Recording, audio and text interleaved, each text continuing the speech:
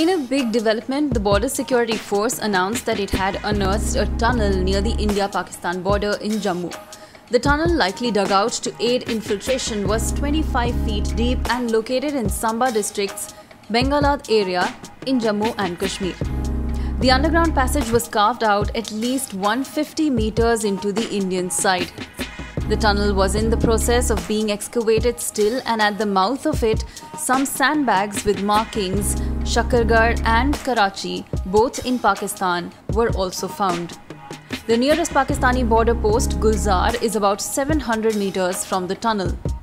The force has been conducting a mega anti-tunnel drive in the international border areas of Jammu and other places after 5 armed infiltrators were recently killed along this front in Punjab. Earlier, 2 such cross-border tunnels have been detected in Indian territory. The entire BSF force that guards the 3,300 kilometers international border along states like Jammu and Kashmir, Punjab, Rajasthan and Gujarat are on high alert after inputs that infiltration attempts may be made by Pakistan-based terrorists.